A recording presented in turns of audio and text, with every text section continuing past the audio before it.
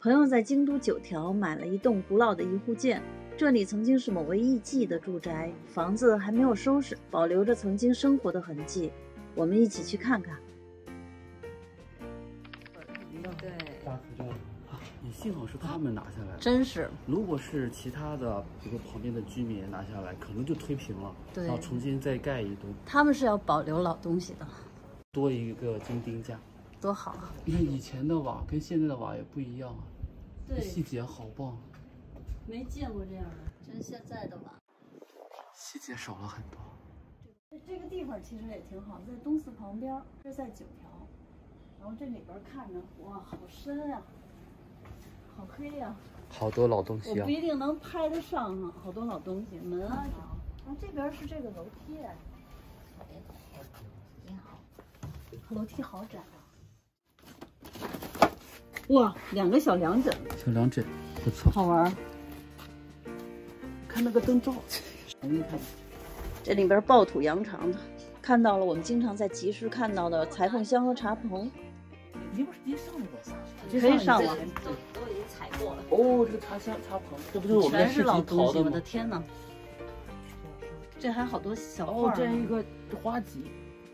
我们是打算就是找木工全部重新弄成原本的样子。本来日本人都会把它全部拆掉，我们觉得太可惜了。太可惜了。根据京都市的定义，在1950年以前，按照传统的木造工艺修建的木造家屋才可称为京町家。大多数京町家都在1864年的近闻之变的火灾以后修建。现在由于居民的高龄化以及修建为公寓更有经济效益等原因，京町家的数目越来越少了。这一栋已经很破旧了，需要新主人花大心思修旧如旧，才能让旧屋焕发新颜。柜子，你看，哇，这大柜子壁柜放和服的。嗯，哦，这是2个吧，2个拼起来，或者是4个拼起来。你看后边是个庭院，多漂亮这房子！还有庭院。嚯，这庭院挺大的。你们是要做一个民宿是吧？对，这是那种可以折叠的老的茶桌。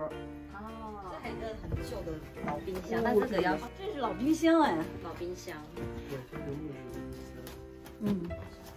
这小壁灯多好看，这小壁灯，对，是吧？这灶台真老哎，这个老灶都已经没有火柴的时代了，可能应该是有个打火石，他们用打火石。哇，这个真好，我觉得最好的，我最喜欢的就是这个灶。对，我也是。老朋友要清理之前啊，他们来很多人对，他竞标，其实已经被古董商收过一次。对，剩下是那些古董商觉得还好。这个是暖组，就是这个里面加炭火，然后可以带到那个屋子里，像个小暖气吧。那个陶壶是那个陶的部分是装的炭，供暖的、取暖的。对，这还是要小桌。嗯，哦，这是张桌子，就是那个烟的。这个叫吹拔，对。我们家原来租的那个老房子也有这个，对。他这个自己要收拾出来，不定多少钱呢。他卖了反而倒好。对啊，是吧？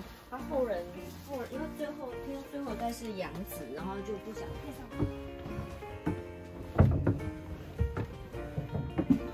对，这个我们当时本来也想要运回台，你看它那个窗户都还是那种圆的。对，就稍微收拾一下就挺好。这个是他以前那个3线机。这是原始的老木头的天花板。很多公寓楼贴的木纹纸就是仿这种老木天花板的。哦，这个不错呀！你怎么跟我买的一模一样？一模一样，他买的这个在集市买的。你买多少钱？5000日。这个越大越不值钱，是吧？这个麻烦，对，很麻烦。它很难，它那个是运输成本太大。其实我觉得这个是要真的喜欢的人才会。对，这可以放2个3味线。哦，这是木头的，这3味线那个拨。做过好的就是象牙的，嗯，这是那个日本3大乐器啊，我看它坏了吗？我不知道为什么所有买的都坏了，他们可能就是用完坏了以后就不修了。这个换了个皮子很贵，我那一把也是皮子断掉，皮子割掉。啊，一会儿人出来了。啊，这边还有一把。我看那把坏了吗？小心，这把也坏了。看来都是这个命运。我有一个一模一样的这个收纳，三位线收纳，对。哦，一个这个，然后带了一把琴，然后这个琴也是坏掉了。啊，这里还能收纳，你看，哎呀，这还藏了一个。哎，这个好一些啊。哎，但是好像是6呀。好的是象牙的。象牙肯定收走了，对对，怎么可能被收走了？这个就很好，这整个一套就。地板特别好。哦，这个地板都很好。我们已经找好木工了，就是他就是想修一修啊。对对对，多好呀，这个。日本人都觉得这个都直接整栋都拆掉了，太可惜。太可惜了。是呀。他们可能见这种老的多了，对，看腻了，就不像咱们。对。关键是年轻人不接受。不喜欢。好玩哎，是的。啊。这个都是他以前的那个。一般神事活动的时候，他们拿这个装水。哦。还有他就是祭奠先人的时候，他去墓地的时候，他不要扫墓嘛，拿这个带，然后一个水舀，然后去给那个墓洗一下。这个形多漂亮哈！好看。很细致做的呀。哎，后面有小这是什么？这个应该装他的。哎，这个我们家有一个，多姐，你看这个，这小凳子木胎的。这个是放花瓶的吧？这是放花盆的。我们家有个一模一样的，买的集市上买的。这就不是古董商喜欢的，就是那个中古物、古道具，古道具的。喜欢日本侘寂美的那些。哎，这个窗有没有那个雪见啊？没有，它这样，哎，这还挺少见的。一般它是这样的，上下拉开，然后叫雪见窗嘛，可以看到外面。但它这个设计成了，侧面开。哦。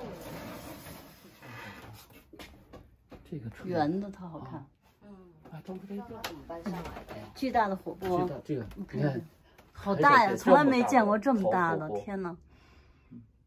哎，这个冬天的时候肯定是够暖和的。那是透光吗？透光。外面的。然后还有他以前的账本什么，然后我们后来就把它寄回台湾给那种研究中心。对，挺好的。感谢朋友带我们见识了原汁原味的老房子。今天秋蚊子太厉害了，咬得太厉害了，不然还可以好好拍一下。感谢大家的收看，如果有意思的想记录一下的，可以联系我。